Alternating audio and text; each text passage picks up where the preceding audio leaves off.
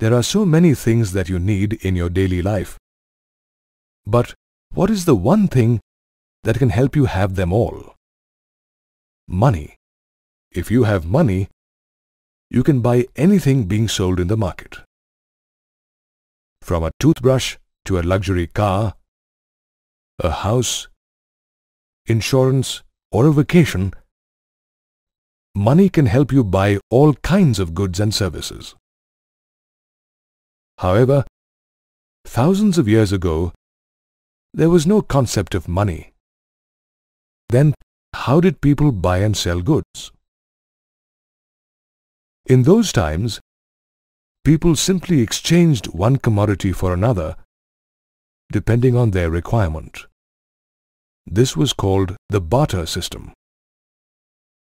However, exchanging goods in the barter system was not so simple. Let us take the example of this fishmonger who wants to exchange fish for some rice. The man who has rice wants to exchange it only with a pair of shoes. And the man who has a pair of shoes to exchange wants a new hammer in return for it. Thus, we see that although every person has something to offer, they cannot exchange things as their requirements do not match. An exchange is possible only if every person has exactly what the other person wants in return. Such a situation is called double coincidence of wants.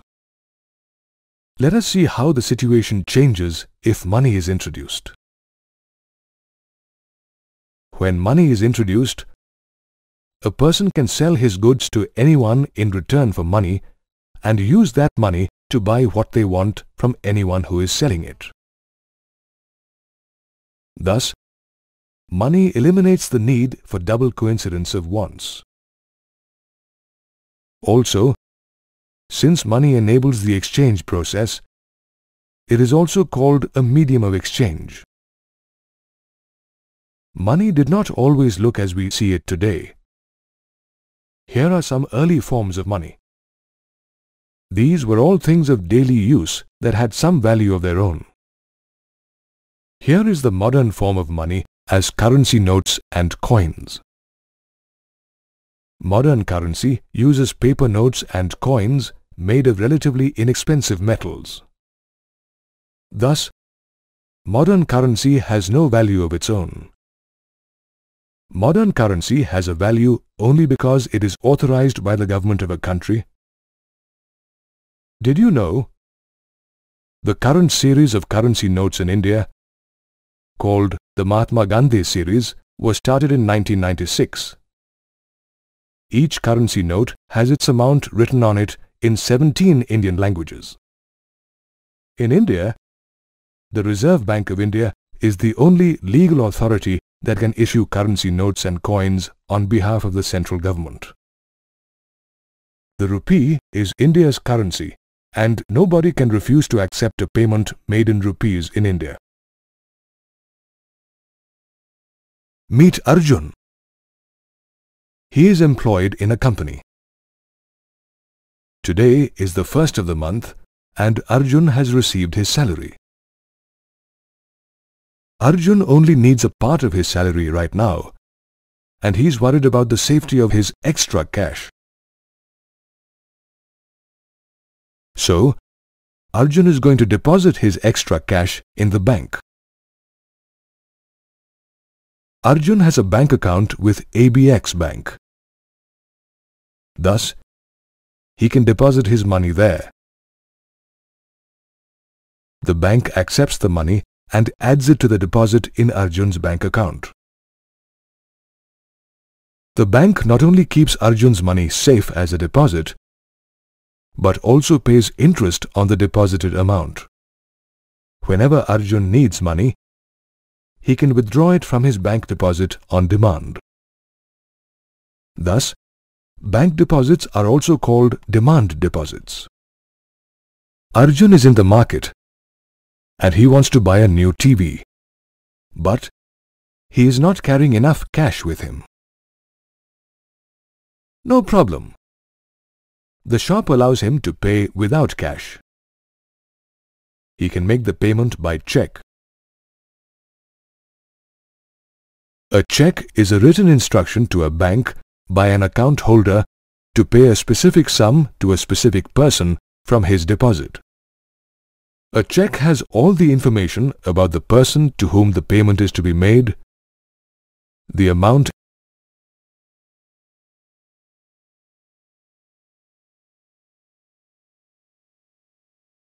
a check bears the account number of the person issuing the check. A check also bears a unique check number that can be used to track the payment. In today's economy, a check also represents money, just like cash, and can be used to make payments directly from a bank deposit. People's deposits in a bank create a big cash pool with the bank. As per the directives of the Reserve Bank of India, banks hold about 15% of their deposits as cash to arrange for daily withdrawals by depositors. Did you know the percentage of cash reserves against deposits that a bank must maintain at all times is called the cash reserve ratio, or CRR. This ratio keeps changing from time to time depending on the prevailing economic conditions.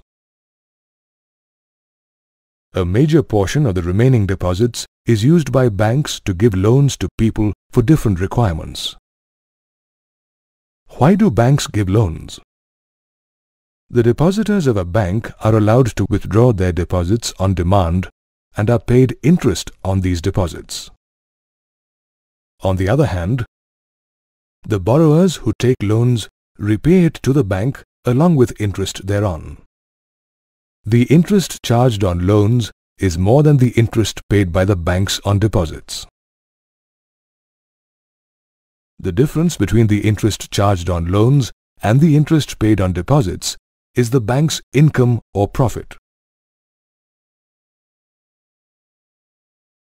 The loan given by a bank is also referred to as credit. A loan or credit is subject to certain conditions that the borrower must agree to. These conditions are called terms of credit.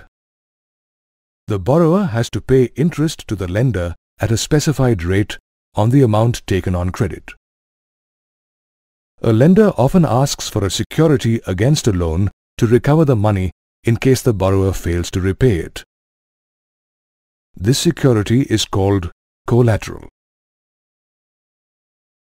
The assets that are commonly accepted as collateral against loans are land or property, vehicles, livestock, standing crops, and bank deposits. The lender reserves the right to sell the collateral in case of non-repayment to recover the loan amount. A borrower often needs to submit certain documents like proofs of identity, residence, employment, and income as specified by the lender to avail a loan.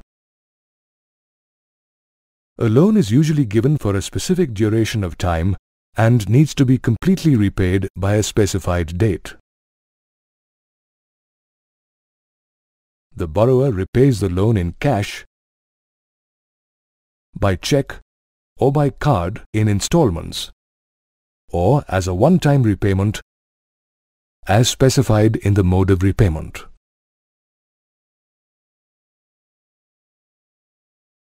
Many people need extra money for different reasons. But does credit benefit everyone who takes a loan? Consider these two people. They both want to take a loan to start a small business.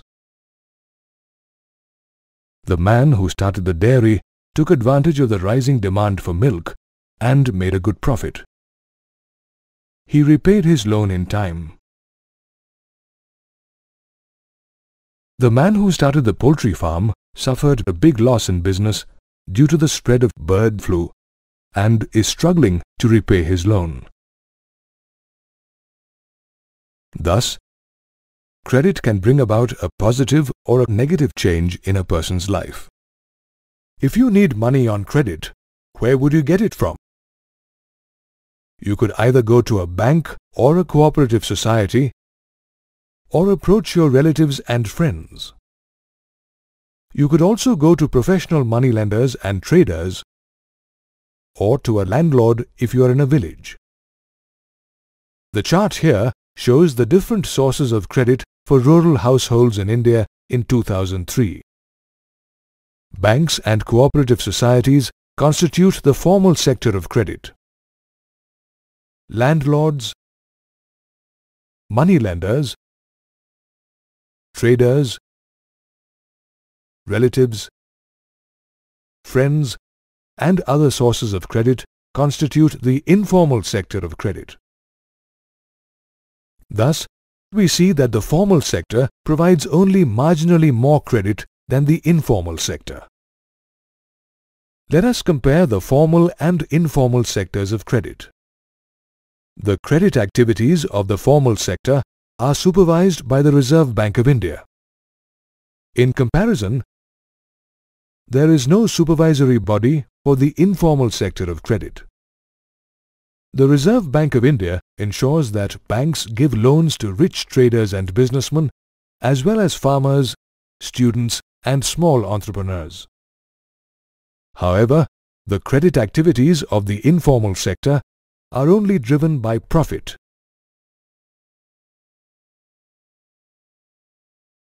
In the absence of any control or supervision, the informal sector charges a much higher interest rate than the formal sector. A high rate of interest means that a borrower spends more money to repay the loan and is left with less money for himself. A high rate of interest may result in the loan repayment amount becoming more than the borrower's income. This leads to a debt trap where the person's debt goes on increasing.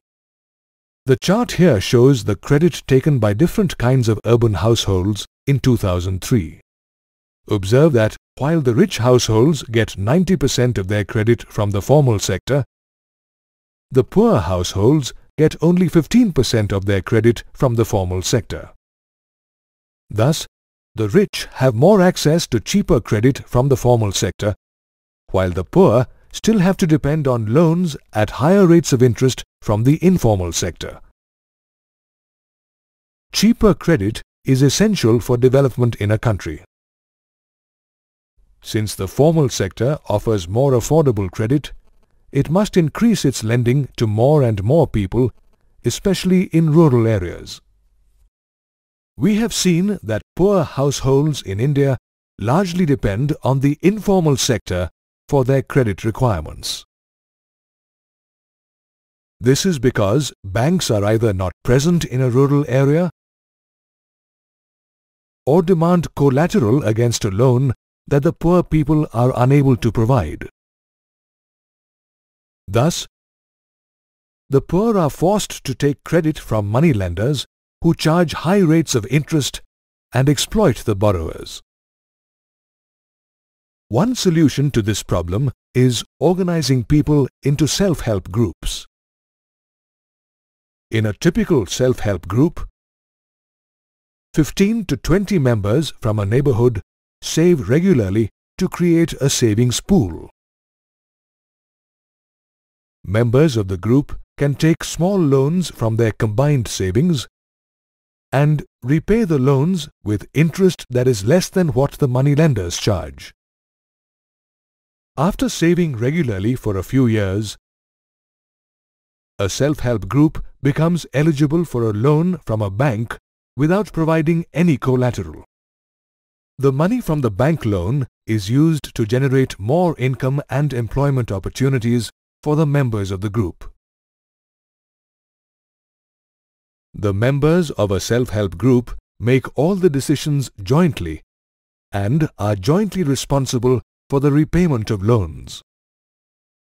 Banks also extend loans to poor women organized in self-help groups. Getting organized in self-help groups makes women self-reliant and financially independent, and gives them an opportunity to discuss social and health issues. Thus, self-help groups allow poor people access to affordable, easy credit and prevent their exploitation by the informal credit sector. The Grameen Bank of Bangladesh is a brilliant example of meeting the credit needs of the poor at affordable rates. The Grameen Bank was founded in 1970 as a small personal project by Professor Muhammad Yunus. The bank now has 6 million borrowers, a majority of them women, in 40,000 villages.